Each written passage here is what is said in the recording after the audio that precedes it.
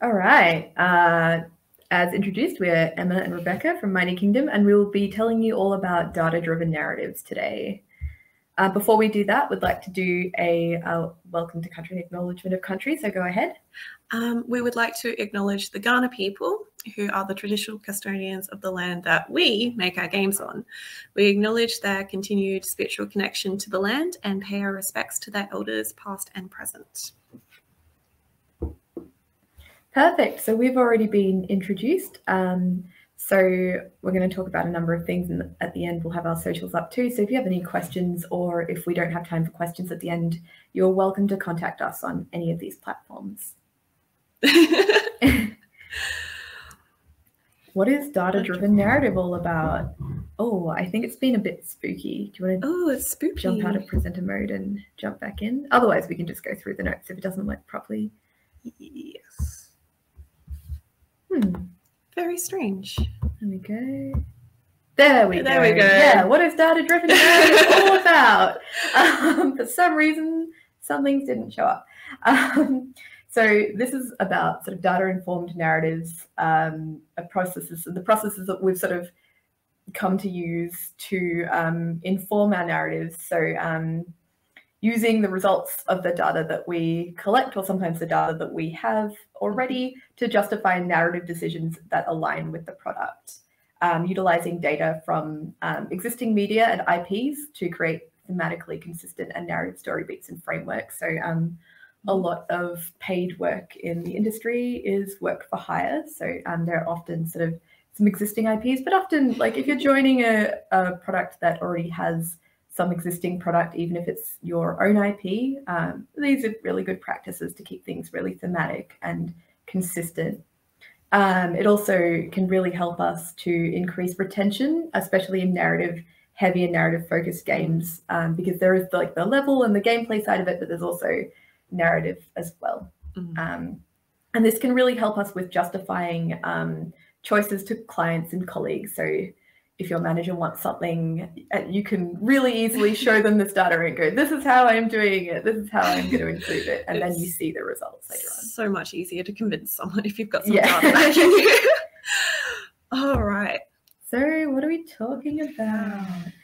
The increasing prevalence of transmedia and like big IPs. Yeah, big IPs, big franchises like Pokemon, Dragon Ball Z, keeping up with the Kardashians, Marvel, Shopkins is it's not just ours, it's Moose as well, but we work with them. D&D is a big example of this. The KFC games, Macca's, Monopoly. I love you, Colonel Sanders. Yeah, it's so good. It's a good one. Yeah, so we'll also be talking about distilling story beats and themes, third-party media and IPs to create thematically consistent narrative story beats, themes, and frameworks, as mentioned before. And it is still useful in your own IP, but it is also really useful just in general. So we'll have a look at quantitative and qualitative data, which we've sort of combined, to be honest. It's a lot of our own impressions, but we also don't have, and I think a lot of people don't have the capacity to go and collect big quantities of data from. No, we don't. Yeah. Unless it's directly from your games, which is good if you have a huge player base. Making data user-friendly, because there's a lot of data out there in the world that I find fascinating, but then I go and look at it and I want to stick my head in a bucket full of sand and never look at it again. And there's absolutely no way your manager is going to look at all of the data you send them if it's not at least a little bit clear what's going on. Yeah, and I'm a designer and do a bit of product management as well. So I'm used to looking at these big sheets full of data that looks a little bit maddening at times, but not everyone is. If you are showing this to artists or narrative designers or other people who don't have the time to look at all of this, understand it, and frankly probably don't want to, make it colorful. Graphs are good. Think about doing like a contrast sort of essay or writing about the patterns you find. But even just color code what you're writing in like big blocks of text to we'll go through it. the color coding has changed my life, honestly. Oh, so good. So measuring data in live products as well, which we'll talk about at the end. And that's like with the purpose of improving narrative experience for existing players, of course, and increasing retention, which we were able to do on one of our own products, Wildlife, which is the game in this picture. That's the It's pretty art. cute. Yeah. The very first game I worked on at Mighty Kingdom. Yeah, okay. All right. TV shows, movies, and games. Oh my. So many things. Yeah. So basically, I mean, I suppose we're talking about transmedia here. So it's like anything, it's translating different types of media so that you get useful data across your different types of platforms. So when you're translating, the way I think about it is like if you're looking at a TV show, there'll be arcs throughout the episodes and arcs throughout the season, and even throughout seasons as well. So if you're consuming like a large portion of that media, do something kind of really basic and measure it as you go. So I look for the themes per scene, and I look for the tension per scene as well. So I will usually create a like-it scale of 3, really. So disagree that there's tension, agree that there's tension, and strongly agree that there's tension. And strongly agree would be like everything's going wrong. Agree would be like there's something there, and disagree is no. So it's like a lower point in the tension, which is really important when it comes to pacing and beats and retention as well, and for things to feel really natural. First impressions, fresh impressions, do it as you go. So pause, watch something, pause, and then record it. Your first fresh impression is the best. It is like it will to an extent depend on the person who's watching this, but Rebekah and I found that our data was like very, very comparable, surprisingly comparable. It was actually a little bit scary. Yeah, yeah. So we found a system that worked, and that's what we're sort of trying to show you today. Keep open interpretations down to an absolute minimum if you can. So TV shows, we swapped episodes at random, which I think really helped with the consistency as well. And then we were able to sort of compare as well, because there were a couple where we started to do the same one, but that's okay. And then we were like, oh, we wrote down the same things anyway, exactly. So this is a good sign. Yeah. So yeah, charts, documentation, documents, graphs, and numbers you can easily point to, and that don't require someone to sit through and interpret it all on their own, will be really helpful to you. So beats, themes, and frameworks. So these are I guess like they're the pillars, the game design pillars, but of like any other media. Absolutely.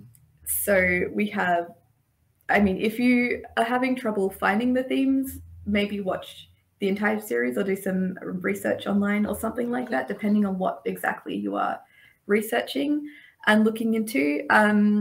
But they're like the dominant things that keep reoccurring, so they come up consistently. And if you see something that's sort of recurring throughout an episode, that might not be a theme of the whole the series, but you might be able to sort of whittle it down, and it might point you in the direction of the theme that you're looking for. So we try to keep it to 3 main themes. Of course, if there's a really good reason for you to have more than that or even less than that, then go for it. But that's what we've found works for us. So what is the overall feel that will help you think about the tensions? So is this something, is this like what the genre might indicate that as well, but like also a romantic comedy would have like relationships as a theme, and it might be conflict as a tension, just for an example. Yeah, and it might not, it's like relative tension. So it might not have like a scene where everyone is physically fighting the same way that maybe a horror genre might have, or an action genre. But so the tensions are relative. It's the highest that you find in the series, and it's the lowest point that you find in the series. But try to break that into 3 of it is there, it isn't there, and it's very much there, because that will really help you with consistency. And yeah, so what is repeated, what is reused throughout the episode or season, that will bring you to your scenes, as we said, and what is repeated through the narrative as a whole. And if you keep these things in mind, you'll be able to find them, but I think it's pretty yeah, it's pretty easy. It's pretty There's easy. stuff online as well, often with existing IPs. And if it's your own IP, these are still things that are really useful to keep in mind to keep your story going and your long-term players invested as well. And like I will say, like just having a better understanding of the themes that we'll have for our own product was really, really useful for me, because I've currently been writing a lot of dialogue, and being able to understand what the themes are and how those like specific characters interact with those themes is very, very useful. And the data that we ended up collecting for the game that we can't talk about, unfortunately, we were looking at our data and we accidentally found all of this information out. We were able to cross-reference the tensions with the characters that were in each theme, because we recorded for the main characters who was in what scene as well, underneath everything else, which we'll show you in a little bit. And we were able to have a pretty good idea, even without, like knowing much about the series as a whole, what these characters' personalities were like, due to like how tense the scene was when they were in them. All right. It's pretty good. Yeah. All right. It is a numbers game. My notes keep disappearing for this one, but there we go. So first impressions, fresh impressions, as we mentioned before, Likert scale of 3 is really, really good to keep things really consistent. I know it might be tempting to go more detail, but the more detail you have, the less consistent it will be across like different people. And if you're sharing this research with a lot of different people, it's best to keep it really consistent. Even if you think you're going to be the only person doing it, there might be a point where you have to step away at some point in the future. So I do really encourage you to stick to just those 3. Yeah. And I represented them visually. For me, it just helped having blue as like not there, purple as somewhat there, and red is very much there. And we were able to determine a lot of the arcs. So we had like notes on these as well, with like clear definitions of what we meant for each tension scale as well, which like I came in later and it helped me really adjust to the system that Emma created. Yeah, and so we have the themes there too. I guess I'll go over some of that. Yep. So we had social tension and resource tension, and this one was for the game, which is the top chart over there, and then we were looking at the arc within that. So what I found was that there's some tension at the beginning where the story is sort of set up. There's some, kind of medium sort of scenes. There's like something to contrast towards that, the last part of that end, the last part of the second third. And in the last third, it's quite tense, it's quite full on, and the end will have like a level, which I unfortunately can't tell you much about because it will give away too much of what we're doing. But the end will have some kind of level, some kind of gameplay that I want to say some kind of boss fight or something like that. That. And then the TV show was similar in some ways. We had the characters, as you can see, all marked out. And then this really helped later on because the ones with less characters, we could put in another character and stuff like that. But we found that the arc sort of happens a little sooner, and then the cool-off period in the last scene that sort of concludes everything and shows everyone being happy.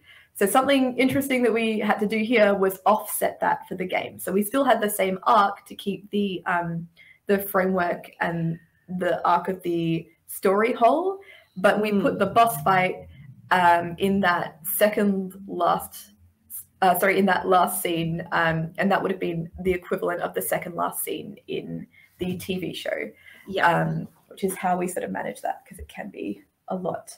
But yeah, look for patterns.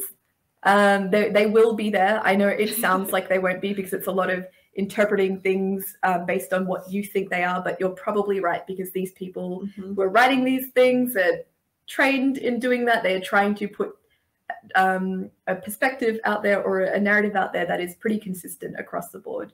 And yes.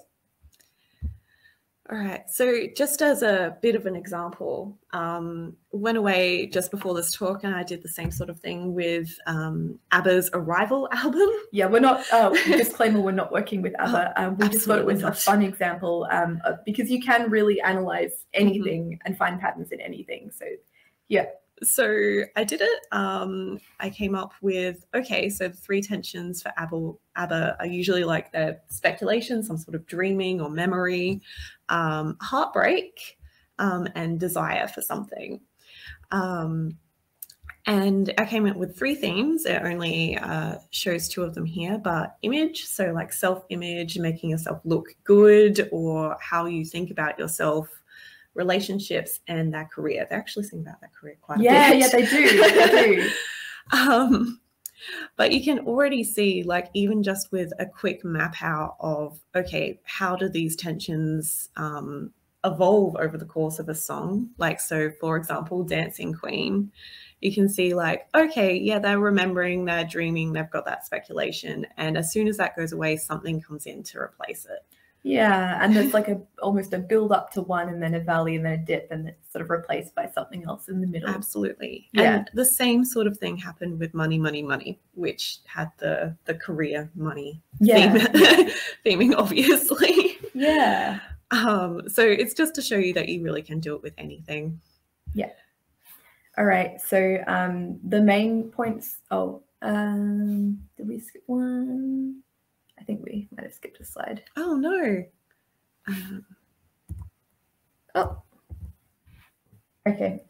I think we've skipped over user-friendly data. Something's happened to that. But that's okay. I'll just go over the notes quickly. To make it user-friendly, just make sure that it looks pretty, I guess, because a pretty chart is usually one that, yeah, a lot of people will go, don't make it pretty. It saves time. And it does save time not to do that. But it also saves people from looking at it and taking it seriously and using it long term. So try to keep color blindness in mind as well if you can, because not everyone can distinguish between some of those colors. Those were not a very good example of that. But it's something to keep in mind just in case. So bold headers, clear backgrounds, little reports in a document will really help as well, and keeping track of what you've learned. So make sure that you can, if someone asks you a question, you know exactly where to find that data straight away. And just make sure that anyone who might use that data in your company or the group that you are designing a game with or managing a game, just make sure anyone on that team can look at these and know what their takeaway is, so know which part they have to look at, which really helps in all documentation, but especially for data, because data can be really heavy for some people. Like, it might feel like a waste of time, but I absolutely promise you it's not. It will save time. Yeah, it will save you in the long run. Yeah, absolutely. Yeah, I've had artists thank me for the way that I color code things, but it's just, I just started doing that because it's the way that makes sense in my brain, because I come from an art background too. So creative data use. What if you've joined a game mid-production or even post-production and it's live, it's out there, you haven't been able to work with an analytics team to set up some tools to collect data? It can be really hard because a lot of games have data that you can see to do with levels, but they don't have a lot in terms of narrative. But hopefully maybe yours does, but ours definitely did not have that. We talked a little bit about setting data up for narrative purposes. Now let's take a look at a post-release game. So this is for wildlife. The picture that you saw earlier, unfortunately there's something in front of her now, but that's okay. Here's basically the rundown of the data I had and then how I managed to co-opt it into doing something for retention for narrative, because we had these drop-off points that we'd had for ages. We changed the levels, but we were still losing players at these specific points, and it led the product manager to conclude that it might have something to do with narrative. So we still weren't entirely happy with how our levels, some of our levels were, and we got a level designer in for that. But then I was set on the task of figuring out how to get all of these analytics and turn it into something usable for narrative. So here we go. I had retention per level. So I could see the drop-off points happening and how many players we were losing. I had how far away from the end of the level they were failing, so whether or not they could see the end of the level, whether that was something they could conceivably get to in their minds. How many times a player was restarting the level, so was the level fun enough to restart? Did it look like it was something that they could complete? And the intended difficulty of the level. So really nothing to do with narrative at all. It was a bit of a thing, but that's okay. And the intended difficulty really helped because it was like the harder levels might have a slightly higher drop-off point depending on the level, and that might be more acceptable in some cases. But basically what I did is I tracked all of the levels and I came up with all of the associated cutscenes, and I figured out which ones had the drop-off points, and then I went through all of the cutscenes that had the drop-off points, and I basically surveyed whether they had any of these problems, whether the players were failing too far away from the end of the level or whether they were not restarting the level very much, to figure out whether it was in fact a narrative problem. So then I went through all of the narrative and tracked out where the points in the story sort of fell. I don't want to say fell flat, but they didn't have anything interesting or exciting about them. There was no mystery. There was no plot twist. There was just nothing really there. Or maybe it was just a really short cutscene. We had one that was like just a few sentences long, and the decorations for the farm that you get as a reward, I think like she dug up a log or something, and that was like, oh, all right, we got to do something about this. Yeah. So we managed to go through all of those and do a big write-up and plot out all of the beats, the new beats that would happen, and that's how we sort of came up with the framework that we have today that we're now using for our pre-production and our production. And yeah, it's sort of come a long way for me joining very close to a release date and going, oh my God, this is the analytics I have. There's nothing I can do. Here we go. But it will happen like that sometimes. Yeah. So what we did to improve that, of course, was we put in a lot more decorations. We made the particle effects a lot more punchy and interesting and sparkly and pretty. And we plotted out what the main themes of the wildlife narrative were, and we spread them out. We made sure if one dipped, another one came and replaced it, just like you saw in the ABBA thing. And yeah, so that's how to sort of study a big piece of media and break it down into data and then use that data to make a game, and also how to deal with things when you have just joined a product that's post you being able to really ask for anything else that you don't have already. So this is all very new for us at Mighty Kingdom. When it comes to this stuff, it is I who does it. Sorry, that's my alarm going off. We're nearly out of time. Yeah, so it's basically just been me. And when people ask me to do something for this, I usually expect them to give me some more direction that I tend to get. But that's what we've come up with. And it's lovely to have Rebekah now who cares about this as well.